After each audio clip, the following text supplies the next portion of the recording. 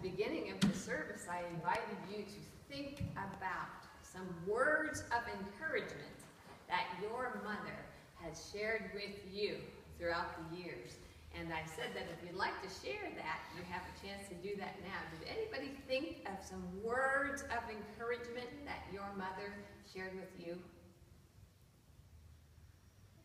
Yes, Loretta. My mother always said it was very nice to be important, but much more important to be nice. Oh, I love that. It was very nice. It is very nice to be important, but it's much more important to be nice.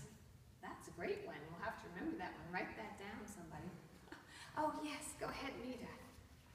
My mother always told us that kindness will take you where money can't. Kindness will take you where money can't. That's true.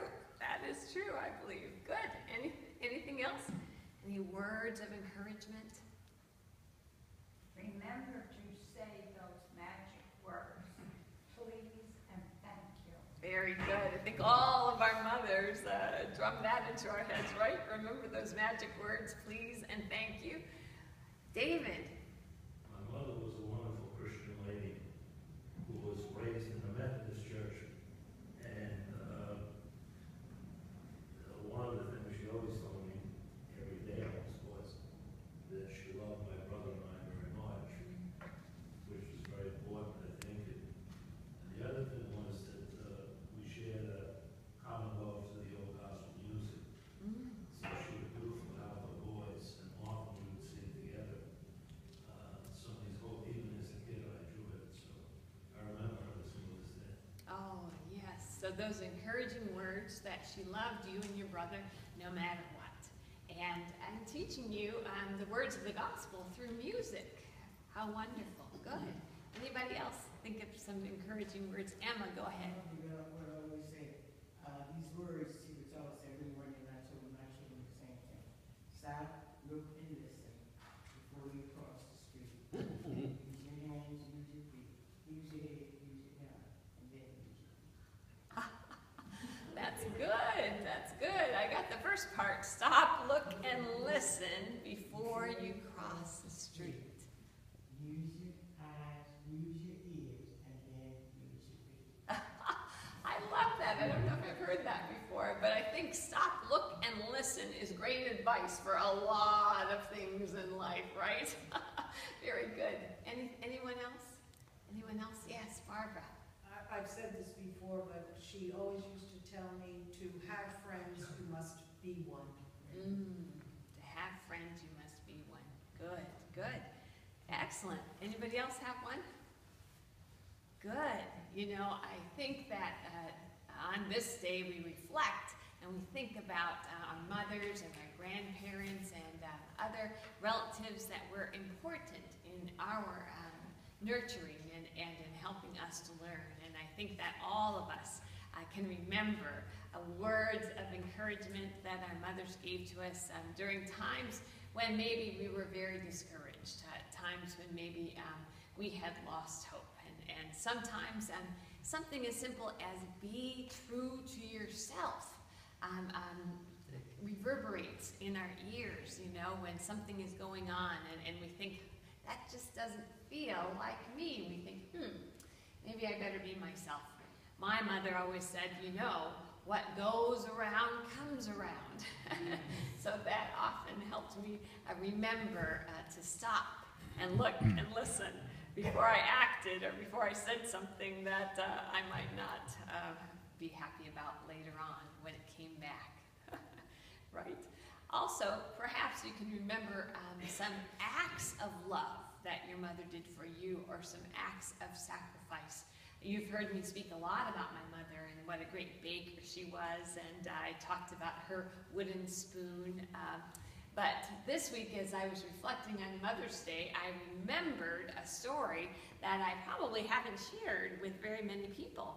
And it's a story that happened when I was in elementary school. My brother and I, of course, are twins, so we used to walk to and from school, and it wasn't too far, probably only 5 or 6 blocks. But I remember one year, 5 or 6 blocks seemed like a long way, Lois.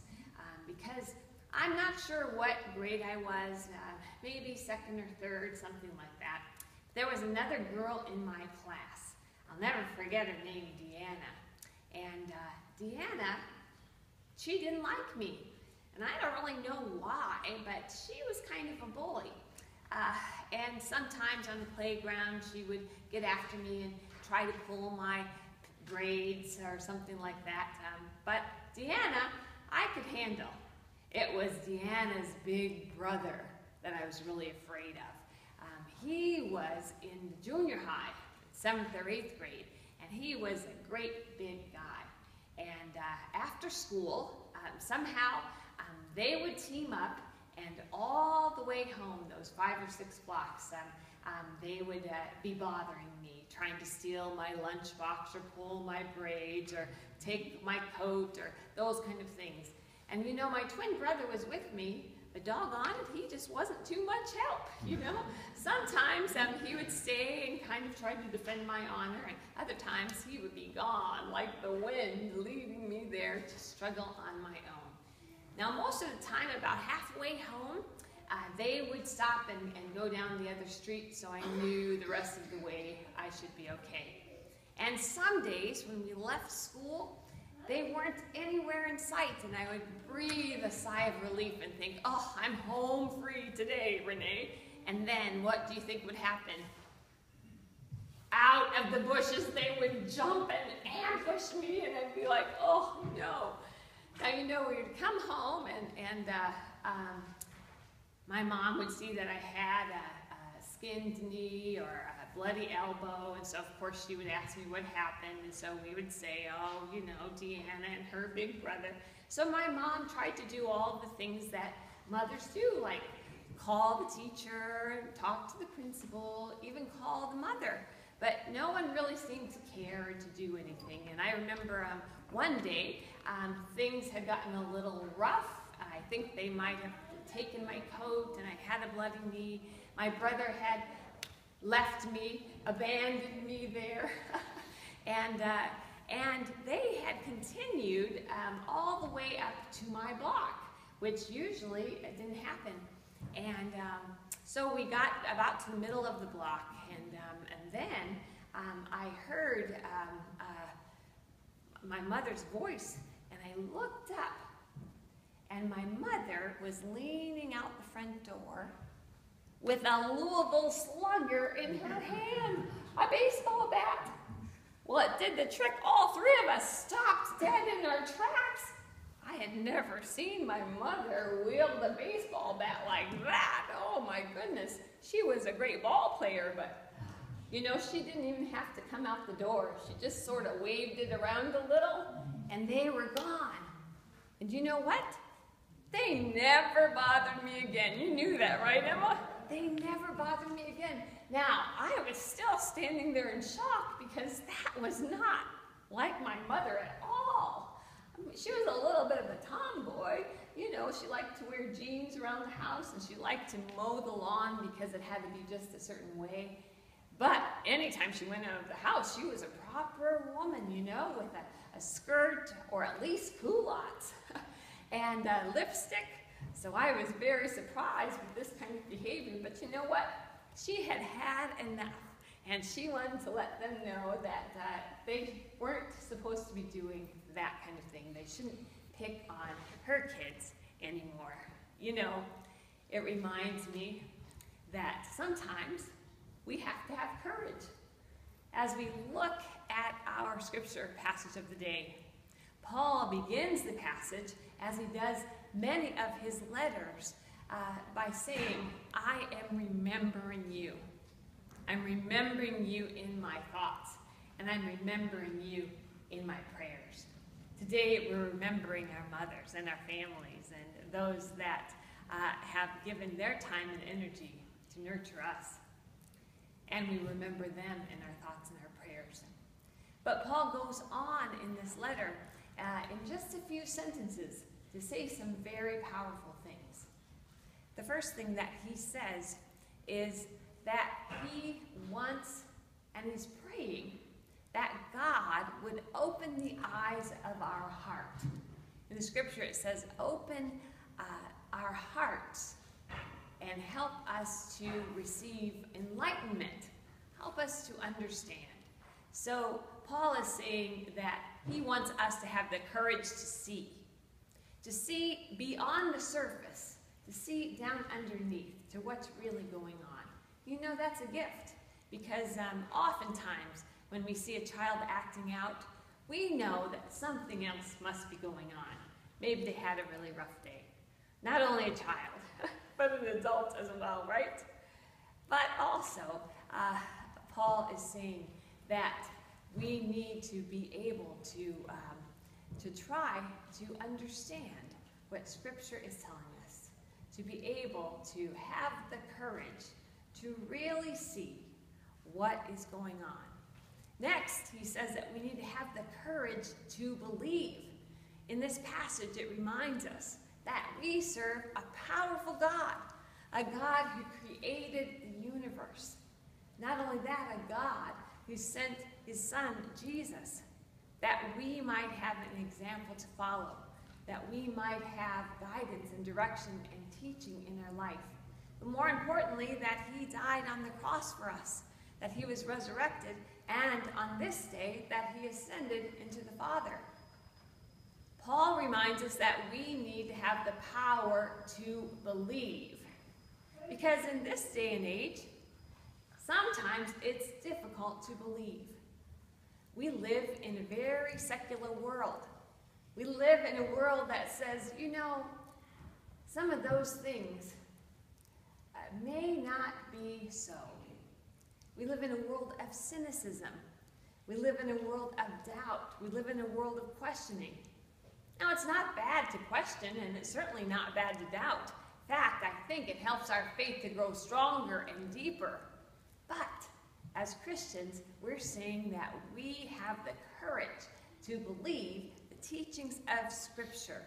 And it says that if we can believe that God is powerful enough to do some of those things, then certainly God is powerful enough to act in our lives.